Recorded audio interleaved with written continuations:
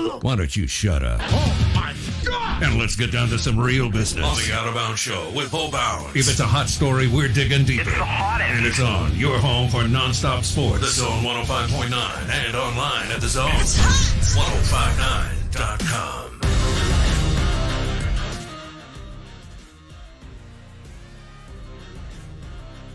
And good morning. Welcome in.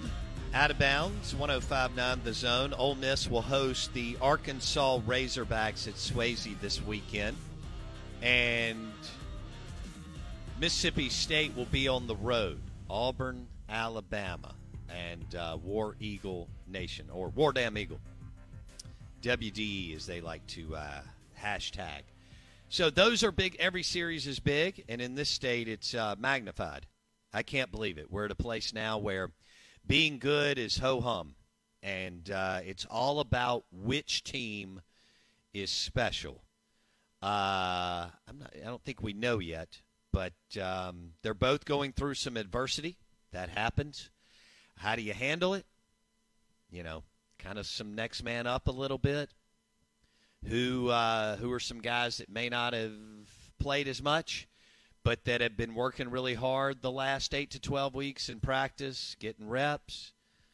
Could another player or two emerge at some point on the roster to help you get to where you want to go by about, May 15th or May 20th?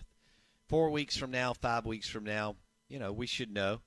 Well, you never know. I mean, who knows? But UCLA, for example, was good, but then kind of bit the dust at the end of the season in basketball and then ripped off a bunch of wins in the NCAA tournament. So you don't ever know when it will, quote-unquote, click.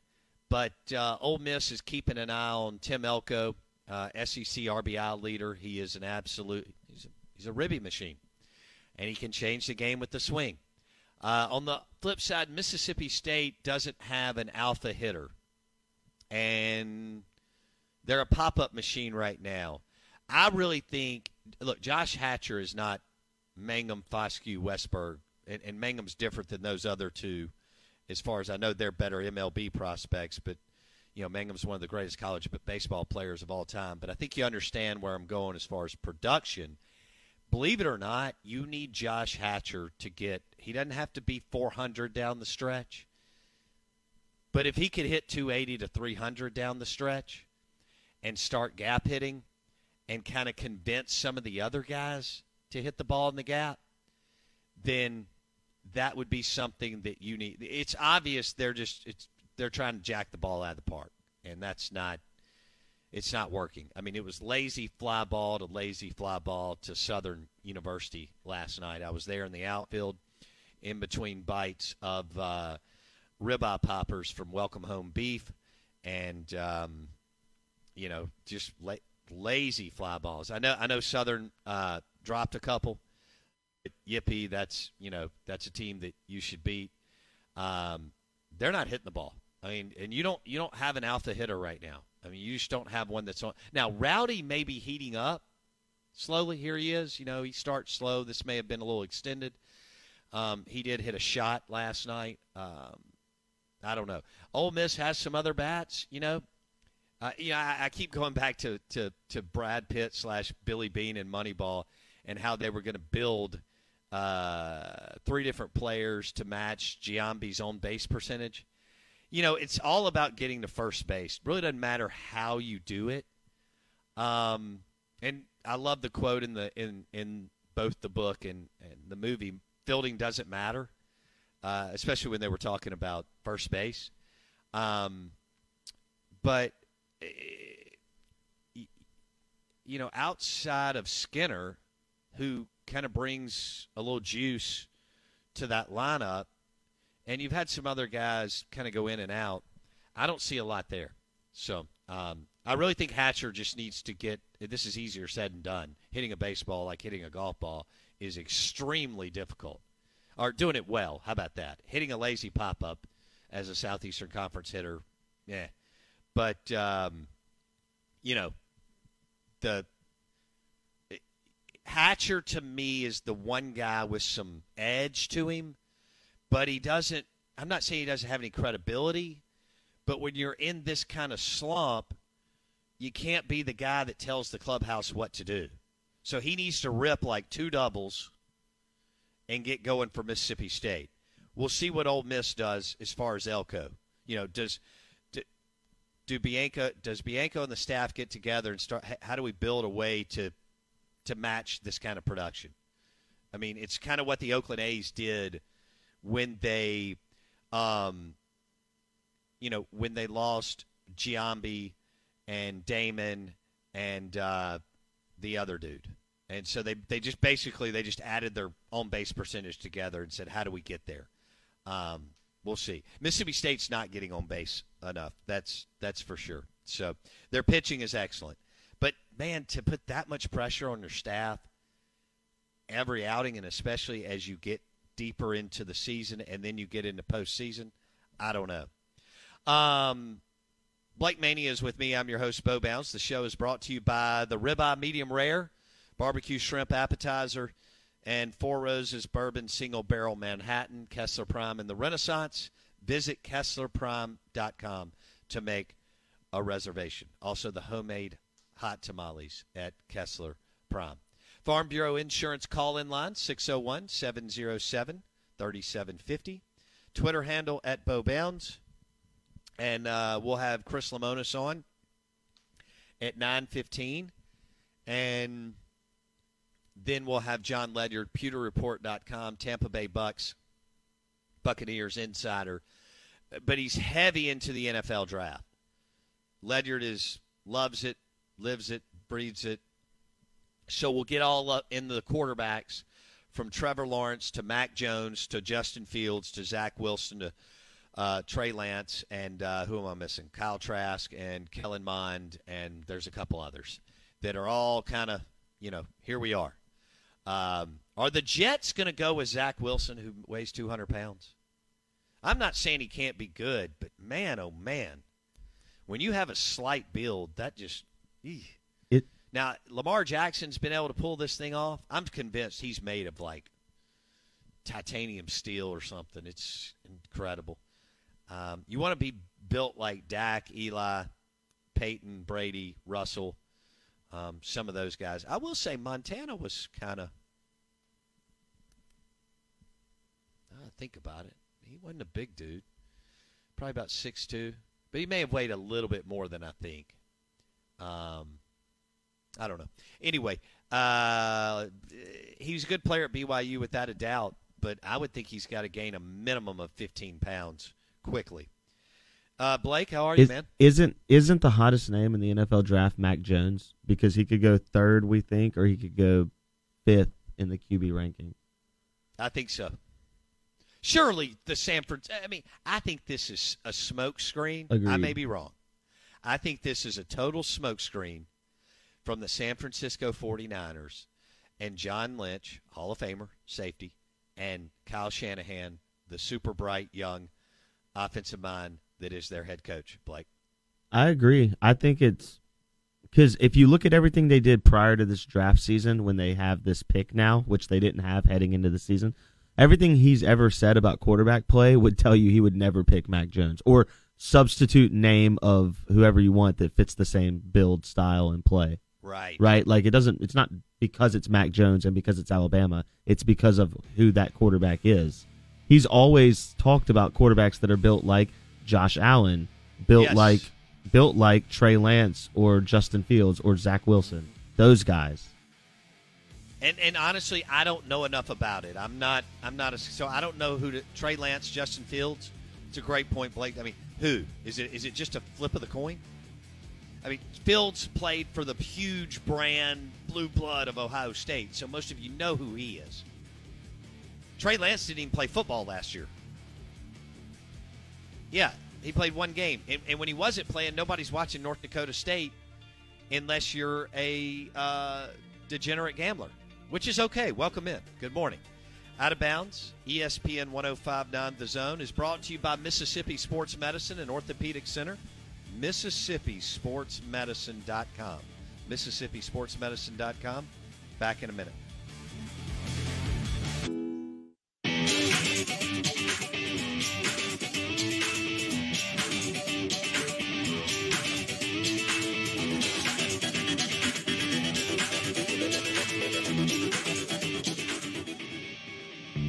Good morning. Good morning. Good morning. I was in the left field lounge last night, and some guys were kind enough to fire up the grill with some ribeye poppers, bacon-wrapped ribeye poppers from Welcome Home Beef. Welcome Home Beef has their retail shop here in Starkville, and they were delicious. And there could have been some Miller Lite and Coors Light flowing, too. It's National Beer Day. Want to celebrate that with a cold Modelo on the back patio or porch later today. National Beer Day. And it's a Wings Wednesday. I mean, presented by Modelo and Two Brothers Smoked Meats. Talking about smashing some wings at Two Brothers. May have to do that for lunch. National Beer Day, Blake. So we're giving away a 12-pack of Modelo, and we'll throw in an Out of Bounds T-shirt. We got some real cool quality vintage tees. So we'll throw in a T-shirt and a 12-pack of Modelo. Must be 21 or older. Best text today on beer, on food, or on sports. It's probably the importance in that order. Will win the 12-pack of Modelo and an out-of-bounds shirt. You can pick it up. If you win, you'll pick it up at the Y'all Lifestyle Shop in the township in Ridgeland by Nukes. Blake Mania with me. I'm your host, Bo Bounds. We'll have Chris Lemonis in an hour. Chris Lemonis, head baseball coach at MSU, in an hour. And, we'll talk a little bit about where his team is and maybe where they are. Well, I know they're headed to Auburn, but where they're headed as far as growth. That's what everybody's looking for with Ole Miss and MSU. It is insane. These teams are winning like crazy. They are ranked extraordinarily high. I mean, national rankings. They have really, really, really, really good players. And yet the question, and you know it's there, it's lingering. It's like the big, big, big, big shadow in the room, the big bear in the room. Do you have a special team? Because a special team can win their way through the postseason. All y'all are thinking is Omaha, the Promised Land, and the College World Series. Can you get to the CWS in June? Is your team good enough to fight their way through a regional and a super regional and get on a plane and fly to the sweet place of Omaha, Nebraska? That's it. That's where we are in this state. And it's amazing to me. I mean, I've been following this for a long time, but that Ole Miss has now become a really good baseball program. That Mississippi State finally, I never would have thought that MSU would have, well, I guess I never thought that Ole Miss would become a really, really good program just because until 2002, you know, I lived here. I started following baseball in 1980 at 7 years old. I grew up in the outfield at Duty Noble. It was just MSU and Southern Miss and Delta. I mean, it was the deal was Ron Polk and Boo Ferris and Southern Miss, and we had some other things going on. I mean, Brady at Jackson State did an amazing job with no budget, but you know where I'm going. And so Ole Miss has become a really, really good baseball program. And then I never thought that I would see Mississippi State bottom out. Absolute and totally bottom out. And have to be rebuilt. Yeah, if you would have told me that in 2000, well, hell, when I was a kid in 85 going to Smith Wills and Duty Noble, I would have said you're crazy. Because it was Raffy Clark, Brantley, Thigpen, and so on. But if you would have told me while I was doing this show that they would bottom out to literally 14th in the league, I'm sorry, 12th. It's pre-A&M Missouri. And have to be rebuilt and modernized by an alum in John Cohen, I'd have said, Blake, I would have leveraged everything. Yeah. I'd have said, you are crazy. I will win that bet. It's what Bama fans. It's what Bama fans would say about football right now. That's a great point. It's a great point. No chance it'll ever get down to the bottom level again. No chance. And so John Cohen kicking and screaming, modernized MSU baseball. And now here we are with two teams that are in the top 10 and that are definitely top 15 programs. And it's all about being special and going. I mean, it is literally, this is where we are today. Omaha or bust. What weighs heavier? We have all lost our mind. But anyway. Yeah. What weighs heavier on the team or the program or the coach or whatever, however you want to put it? Bianco's kind of impending, or not, like the bubbling up of like, oh, he's got to make Omaha. Every time he doesn't make Omaha, it's even more exacerbated that he's only made it once. Is that shadow bigger, or is it the Mangum like lack of identity in the locker room shadow for Mississippi State? Which one do you think is more imposing, and which one do you think can be overcome this season? Okay. The Mangum shadow is the one that I think currently, Blake, like right now, right at 8:21 in the morning in this for this moment, club, yeah, is the biggest deal, because he's the biggest game changer in the program since Raffy and Will, in a different way, but in what they did too, just a different time and so on. And so I think they are trying to find their way out of the wilderness, so to speak. And you can't fabricate. I mean, you can't just go grab leadership, Blake. Every company is chasing leadership and culture and all that stuff. So it just can't – somebody can walk in the locker room and go, come on, guys. Well, that doesn't do it. Or let's go today. I mean, let's get after their boom. That still doesn't do it. Yeah, Jake had the ability to set the tone in the locker room and on the field. I'm telling you, even though Josh Hatcher, look, for Mississippi State standards, he's not close to a special player. Is he better than me and 99% of our audience listening? Absolutely. He needs to get his bat going, because he's the one guy with the edge that if he can go 5 for 15 or 5 for 12 or 13 and a couple of doubles and some big hits, he can start walking in the locker room and saying a few things. They're trying to hit the ball out of the ballpark every at-bat when they need to be a gap-hitting team. And I don't know a lot about baseball, but one lazy pop fly after another, and I can figure this thing out. Now, on the mound, they're fantastic. Ole Miss now faces some adversity today. They went through some with Nikhazy, got him back. He's pitching lights out. Tim Elko is an absolute monster, one of the best players in the country. He can hit a 3-run bomb, boom, change the game, baby. You're down 4-3, you're up 6-4. That's a special player at the collegiate level. He has torn his ACL. He may try to give it a go. What does that look like as a DH? I don't know. He's obviously a phenomenal athlete, strong, knee brace. We'll see how that looks. Kirk Gibson, this thing hit a walk-off home run in Oxford for the Super Regional to send him to Omaha with one leg. He'll hobble around the bases.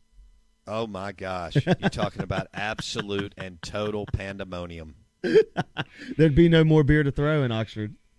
If you thought Jake Mangum getting a hit and then Elijah McNamee hitting a bomb to secure the win over Stanford 2 years ago in the Super Regional to send Mississippi State to Omaha was big, if Tim Elko were to do something like that in a Super Regional with a knee brace, it would be lights out. They would not have enough beer in Oxford that night to handle that celebration. Good morning. Welcome in.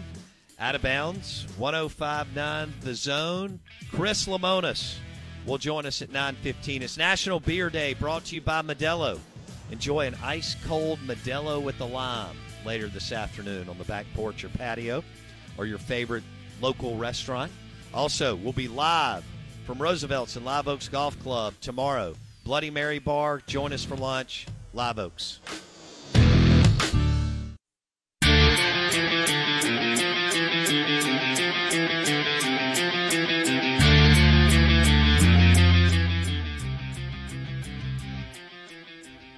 Good morning. Welcome in. The Out of Bounds Show, ESPN 105.9, The Zone, Ole Miss, Mississippi State baseball. We'll see. It's all about Omaha. Crazy. Expectations are insane. I mean, I like them, but it's very ho-hum as we march to the postseason. I mean, the two fan bases have decided this is what we want. We want to be national seeds. We want to host, and we want to fly to Omaha, Nebraska, and play in TD Ameritrade at the College World Series. I don't know. I mean, there's too many things, variables and games to be played. Is Ole Miss special? I don't know. Is Mississippi State?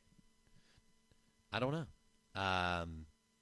Do I see some special pieces, parts of the roster? Sure. But baseball's a weird, funky game. And we'll see. It's going to get hot, and it's going to get serious. And, you got to keep winning, position yourself to host. And that's going to be a little bit different, the early part of that. And then we'll go from there. And do you have enough in the clubhouse? The bottom line. We see it in football all the time. I mean, we have watched teams that have no leadership. Doesn't mean they don't have good athletes. They just really don't have a purpose. We see that with our football teams, Labor Day through. And then you've had some teams in Starkville and Oxford that you can tell, man, the locker room is right. And it's boring, and it's what we when our parents would tell us the 3 to 4 things that they always said to us, and we rolled our eyes or shook our head, but it really does matter, and they're very, very simple. It's what it is here. And I don't know yet. Still a work in progress. I do have some questions, but I also like a lot of what I see from the Rebs and Dogs. So no team is going to be perfect. I mean, look, Florida has struggled. LSU's in the dumps. Now, Vandy's nasty. But everybody, I think, is going to get hit in the nose at some point over a 56-game schedule, and then you don't cruise. Then you grind into Hoover. And I think that's where you kind of start to set up your team for well, you do that before, but really set up your team for the tournament, the real tournament. That would be the regionals. And here we go. So, boy, that debate's always out there, isn't it? How much do you really want to win in Hoover? Yeah, we want to win a game or two, but then we're cool with going back home and getting in our bed and rehabbing, resting a little bit, and getting ready for the regionals. So, all kinds of crazy stuff going on. And sad. I mean, the Tim Elko stuff's tough. He still may have a big moment or 2 or 3 on the way out.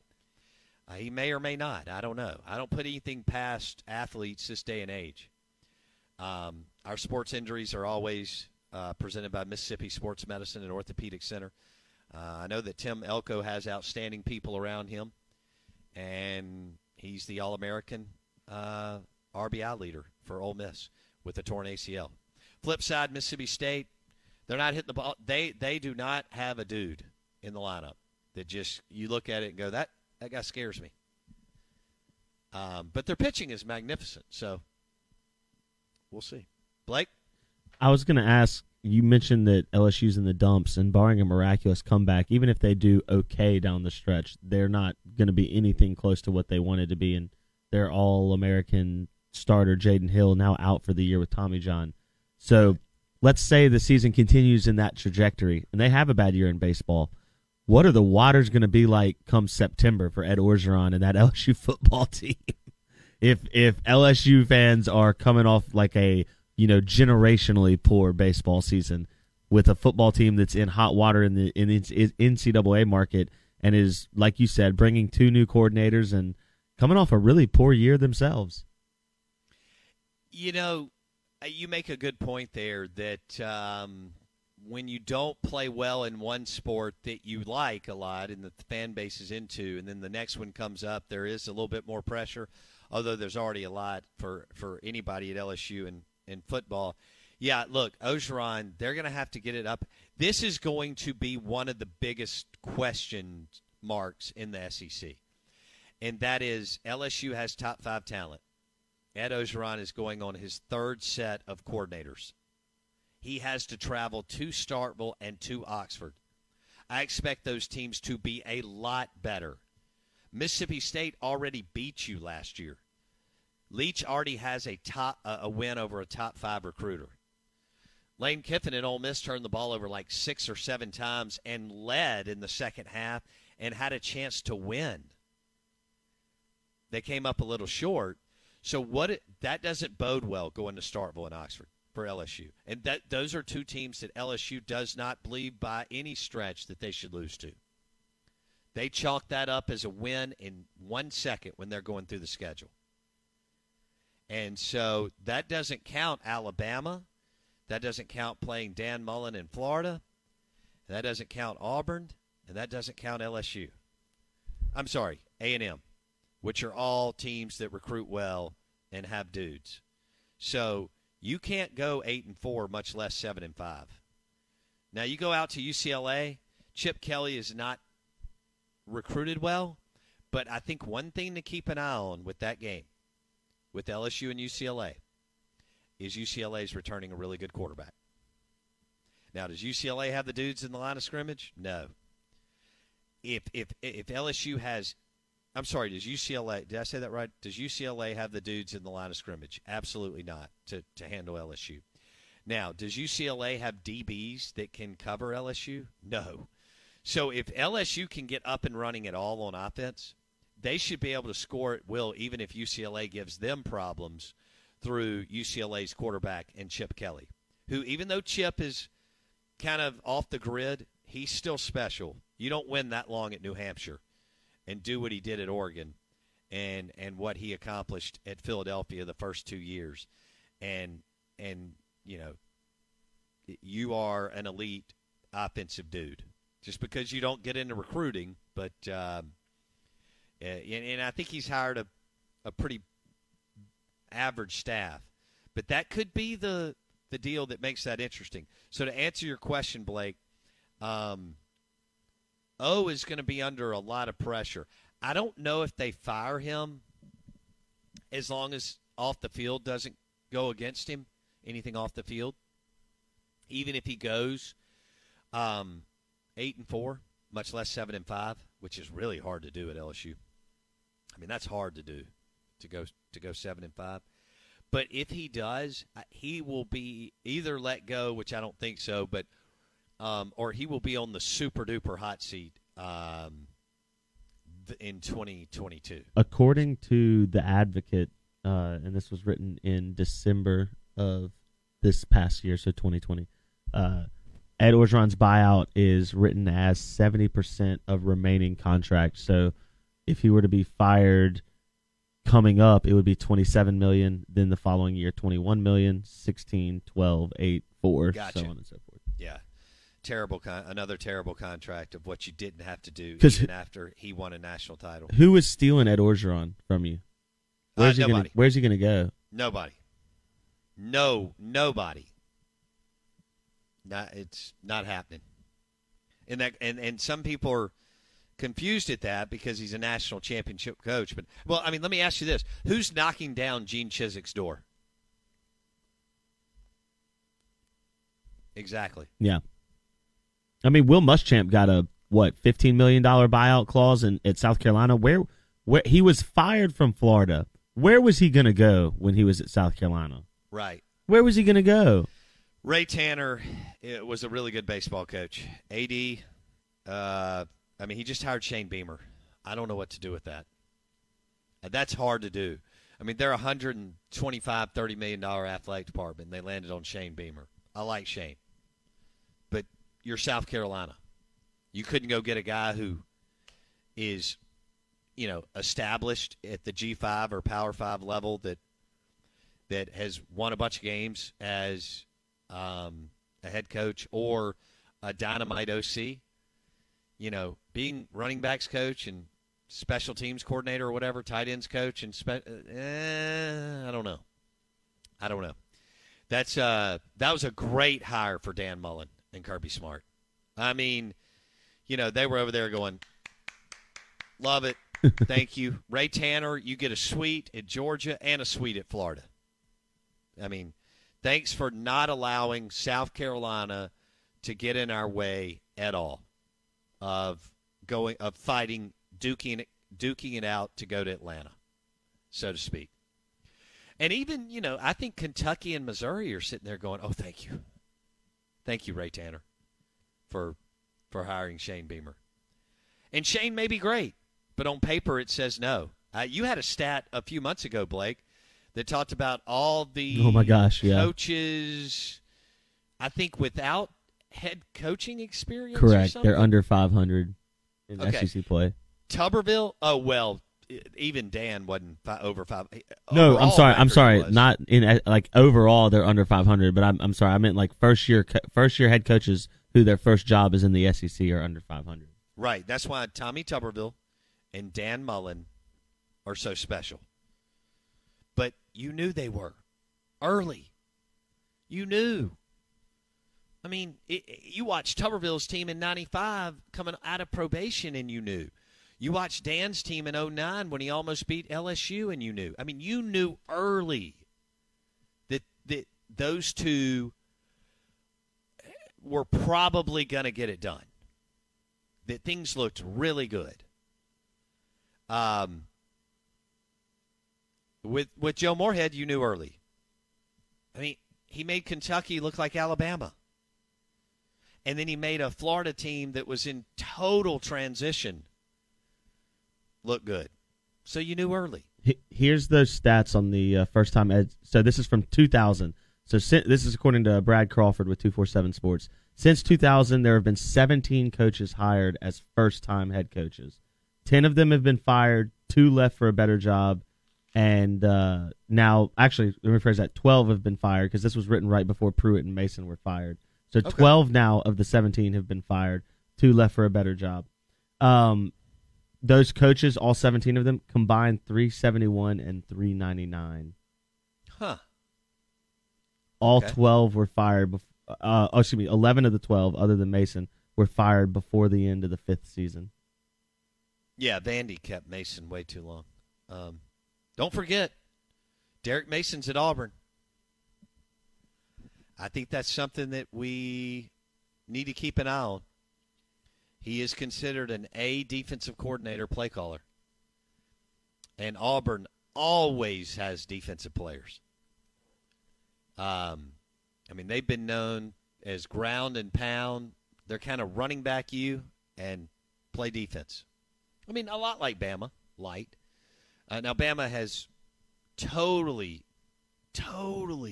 rebooted their deal on offense. Pretty much my whole life, all Bama's done is either run the wishbone or the power or some kind of running game. And, boom, Nick Saban flips that thing. Amazing. Auburn, there's still more, 1971.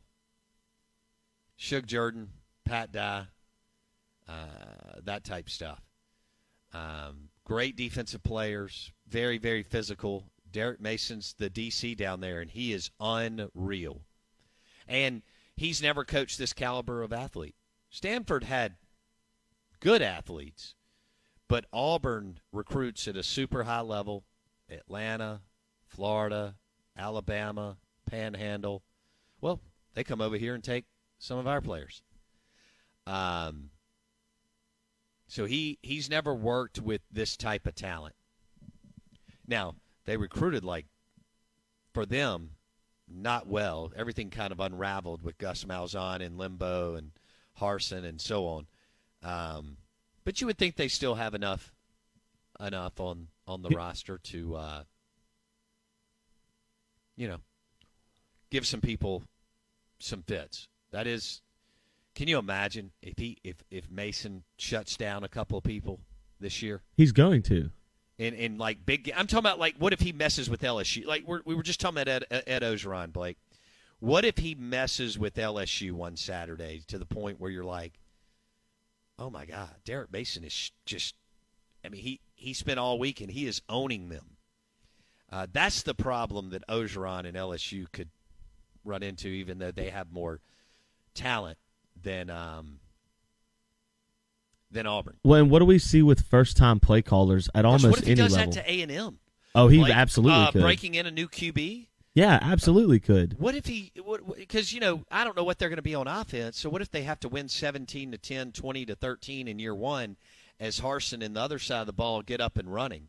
Sorry, what were you saying about first-year? No, I was going to say first-year play callers at any level get befuddled mid-game by veteran defensive play callers. We see that all the time. So Derek Mason has more than one trick up his sleeve as a guy who's coached both at the DC level and the head coach level in the SEC for a long time. That guy knows how to coach. He does. Let me segue to Zach Arnett. Zach Arnett did what he did as the program was burning down. It's very true. With no play calling experience at that level. And he had no special player. There was no Jeffrey Simmons, Fletcher Cox, Chris Jones, Willie Gay. All phenomenal players. A-plus skill dudes. I'm not saying that Brule and Martin Emerson and some of these guys are not good. But there is a difference between a difference maker and good players in this league. And yet Zach Arnett had the ability to literally shut people down for big chunks in the game the way the game is played now, which favors the offense. And it's not the cool piece to talk about, because we want to talk about Kiffin and his modern-day Baylor offense, which has got air raid tendencies. And then we want to talk about Leach and the air raid. But Arnett did this with no special player. No doubt. And he lost 6 safeties.